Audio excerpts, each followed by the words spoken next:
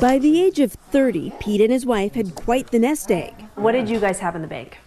At the time of retirement, we had it split up with about $600,000 of investments and then a house that was paid off. Awesome. The biggest thing, man, is getting that house paid off, because once that house is paid off, you're solid, you're good to go. And you have investments actually growing faster, you can actually spend the money. Awesome also. And by the way, it's not hard to spend this much money, right? They could have bought that $600,000 house, have crazy taxes and all this stuff, but they chose not to. That's awesome. Hey guys, I'm Bryson here. Welcome to my channel. And you know, usually I know who people are when I make a video about them. However, this time, I genuinely do not know who Mr. Money Mustache actually is. However, though, I did have a conversation before with someone say, hey, Tommy, do you know Mr. Money Mustache? And I was like, no, I don't know who that is.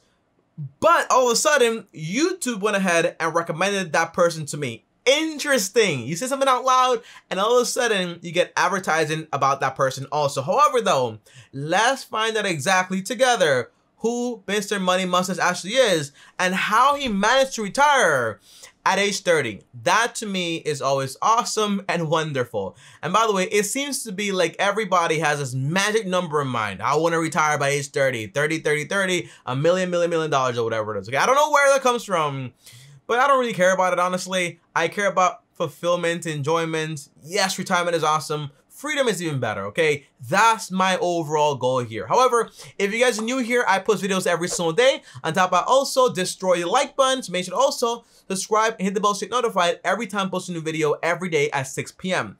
Comment down below, guys, and let me know exactly how much money do you think you need for retirement? It's important, you know, you say you might want money, but do you know how much money you're actually going to need? You know, that's also very important. All right, so let's go ahead and watch this video and find out what the heck is going on or who Mr. Money Mustache actually is. You're about to meet a young man who retired at the age of 30, not because he made millions, but because he cut back in some radical ways. He's now... All right, so radical ways. I've seen a lot of things, you know, people saving money in toilet paper by using newspapers, people washing themselves over and over with the same water past a few days, people using animal products. I've seen radical, so I'm expecting the worst here. Now become a personal finance guru, and here's ABC's Gloria Riviera.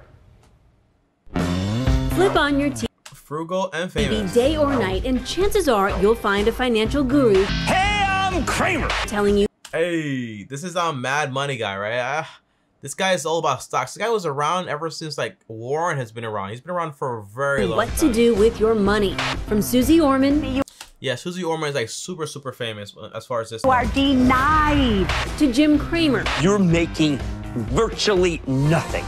But Part of the game. the experts haven't done what this man did. Retire at age 30. As in, never have to work for money again.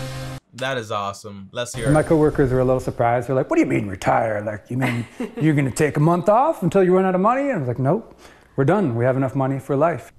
We're done. So he has, oh, look at this. He has a mustache and on top of a kid and a wife. That's awesome. You know, I've seen a lot of videos where they don't have that stuff, you know. So it's interesting. It's always interesting to see how people actually retire and what their story actually is. What it's shown me is basically, it doesn't matter if you have kids, no kids, multiple kids, you can still retire early. There's no excuse. Family completely debt-free. They live and live well on about 25. It doesn't look like that, right? Like when you saw the video of them on the floor, it looked like they're almost there. So you're like, are they really living well? But yeah, this family's fine. $5,000 a year. That's awesome. Congratulations. Comfort is expensive.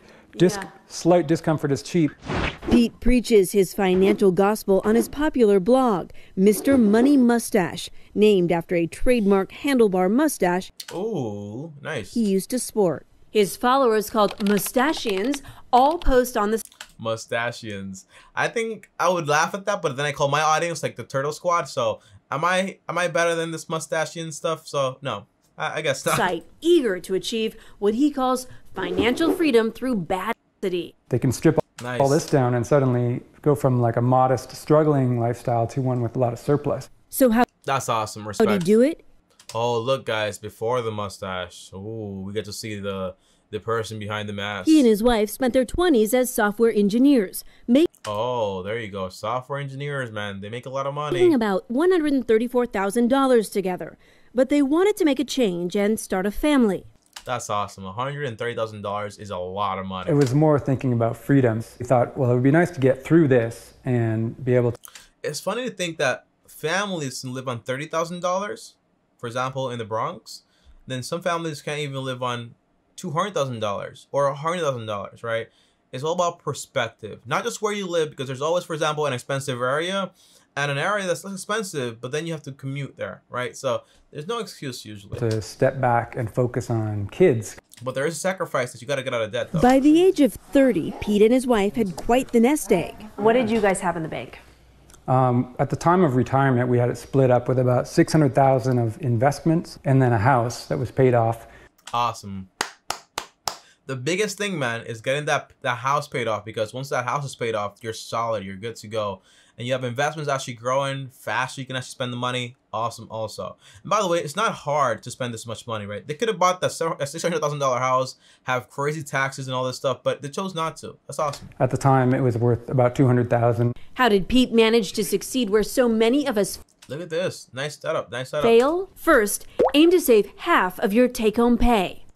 Awesome. The more you save, the better it is. This is true. But usually 70% of your expenses when you want to pay debt is going to be fine to live on. But if you can live on 50%, even The more better. you get saved up, the less you need to protect yourself, which means your savings grow even faster. Awesome. And when it comes to your house, Look at this. Look at this. Is like the standard family, right? Dad, mom, which usually get a divorce, so half the time, by the way, and mom and dad, which usually get a bankruptcy more often than they do get a divorce. Is more what I know, but these are the facts. 2 kids, a very big house, and before you know it, you're living paycheck to paycheck. So far, I like this video so much, I'm going to give it a like right now. I like it so far. Mr. Money Mustache says, don't buy into the moving on up hype. Now in It's trash. this smaller house, I'm happier than I've ever been in life. You're happier than you've ever been in life. Much happier. Carl, 41, is one of Pete's devoted followers. Nice. Now, thanks to Mr. Money Mustache, he is on the verge of retirement. That's awesome.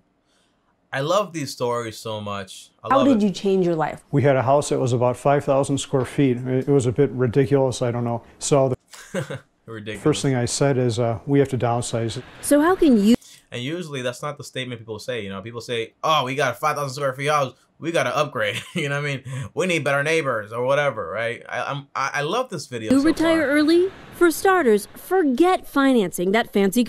Oh, yes, yes. The 4 main expenses are going to be housing.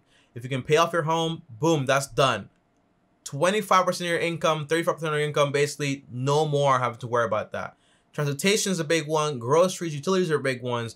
But those are 2 main ones you can control right there. Housing and transportation. Food, yes, but you want to eat good food and stuff like that also. And you also want to pay your utilities on time. You don't want to get the lights turned off. Car. His is 10 years old. This is my brand new luxury 2005 Scion XA. Yeah.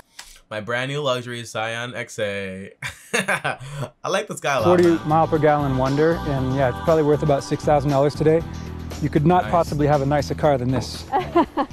When And it goes from A to B. it comes to fancy And they have a very nice fridge. Look at this, guys, okay? Fancy fridge. Fancy, what's it called? What are these called? Cabinets? Fancy kitchen, by the way. Not bad. coffee, Mr. Money Mustache says, until you are a millionaire, make your own. Check There you this go. out. Take me. There I am getting my beloved latte on the way to work. That's about $4.50 every. Yeah. But then, you know, people would disagree with this. Like Ramit Senti said, like, enjoy life. It's just a $4 coffee. Make bigger decisions on investing. But it's also a part of your spending habits. So if you have bad spending habits, usually you're not be able to make the cuts that you actually need to cut. Yes, you can increase your income infinitely, right? But in reality, usually people are going to have a modest income for a while. Cutting is going to be very profitable in the long term. Sacrifice today goes a long way tomorrow when you have a lot more choices to actually make. Every day. Over a year, 260 lattes, $1,170. Over a decade, $11,700. Yeah, but once you're wealthy and you have like passive income, well, if you can budget for this, it's fine. Like everything is like this, right? Oh my gosh, look, oh my gosh, look at this, guys, look at this, guys. I spent $15 on Netflix times 12. Oh my gosh, $850. Oh my gosh, my phone bill is $100. Oh my gosh, times 12. Oh my gosh, you know, like you'll freak out about everything if you do the math that way. But the idea is you want to have passive income, yes. You want to have a good budget, yes. And the point is you want to live on less than you spend, right? That's all then you make, obviously. That's the overall goal. A latte is fine. I don't mind this stuff. But the big thing is your spending habits, they have to shift. And when you it's not the latte or whatever, I can't even say that word, but it's the fancy house, the fancy car, the fancy everything, the fancy everything. That's the problem. But it gets a lot worse because you could be investing that money. Look, the coffee looks nice. I don't drink coffee, so to me it looks disgusting, honestly. Just being honest, it just looks like, I don't like it. But interesting. Cheers. What about that gym membership? Now we're getting a tour of the fancy outdoor gym. His gym may be basic, but he reckons mine cost me $6,000 per decade. Per decade. Well, that's not true, right? My gym membership cost me $15 a month, multiplied by by 12, multiplied by 10, it cost me around $1,800 per decade. But then again, I have full equipment, I get to meet very nice people there, I get to have everything I actually need, and it's a lot more convenient. However, when I do go, for example, to Puerto Rico, it'll be $50 times 12, and then the math is going to be right on point to what he's talking about per decade. Yeah, there you go. Yeah, so he is right, $50 per month, but the answer is it also depends on what the quality of life you actually want is. Very important. And this is the weight room. You don't need like special pedaling machines or stuff that goes like this or stuff that's like, oh, and stuff. You just need pieces of heavy iron. By the way, I love working out at the gym, as you guys can see, but I also like the vibes you get there, you know what I'm saying, with people and so on. But none of this means you are a slave to the dollar. Pete doesn't clip coupons and splurges at an organic grocery store. Nice. 3 for... So he's found how he wants to splurge. He's found his way. My way would be like the gym, you know. I don't know what else. That's basically $1? That's ridiculously good. Let's get 3. If you ever throw out food. 3 for $1, nice. New York? What was this? Oh, this was in 2015. That's why. Today, guys, you can't find no what's it called, avocados for that price. No way, Jose. It's like 3 for $5 now. Then you're doing something wrong. His frugal yet fabulous way I don't like zucchinis. Did I mention that before in another video? I like tomatoes. of life. Fancy cheeses, you know, like. Yeah, I love sharp cheddar, bro. Like, the sharper the better. there is luxury. Dark chocolate has made Pete a cult hero. You just filled your bags, organic food, healthy food, some luxuries, cheese and chocolate for just $50. Yeah, it's not bad. From the checkout line to online, Pete practices the Moustachian philosophy. Challenge yourself, become stronger, become more efficient at everything you do, and money is just one of those things. Nice. And work on your health. And I like this guy a lot, man. This guy is awesome. He stopped posting on YouTube. I was on his YouTube channel, guys. Check this out. He hasn't posted in a while. But he does get, for example, look, he hasn't posted in a while, unfortunately. Which kind of sucks. Well, he didn't really post that often either, right? To say the least. But what happened to him? Where did he go? Videos about personal, finance, early retirement, and other stuff. However, let's go on Google. Try to find him before this video is over. Yeah, here we go. Mr. Moustache. He hasn't posted in a while. How do I find out when's the last time? Okay, latest post was this one right here. 305. And this one was actually uploaded. It doesn't say when was the last time it was actually uploaded. But there's a link to the YouTube channel. But in reality, yeah. I don't think he's uploaded in a while, guys. So what happened to this guy? Yeah, this was back in... Oh, look. No. Look at this. Look at this. Look at this. People are actually commenting here. So I don't think it was that long ago, honestly. So maybe he's still on. But he's just doing like his blogging thing. He's not really on this anymore. But interesting. I would like to see his videos on YouTube. I think it would be very interesting. He has like a lot of value to add, so why not? But let's hear the end of this video. your wealth and your knowledge. And just a byproduct of that is that you get a lot richer. It sounds. Yeah, having very good habits. The side effect is having wealthy bank accounts, or having very good eating habits. Side effects is basically having a nicer body. Whatever. It's like a life philosophy, not necessarily just a financial philosophy. Oh yeah, you're definitely right. A richer life lived on your own terms. Nice. Initially, I thought he doesn't have a car, but the guy does have a car. He needs organic food. And if you want to eat at Starbucks, you can eat at Starbucks also. For Nightline, Gloria Riviera in Longmont, Colorado.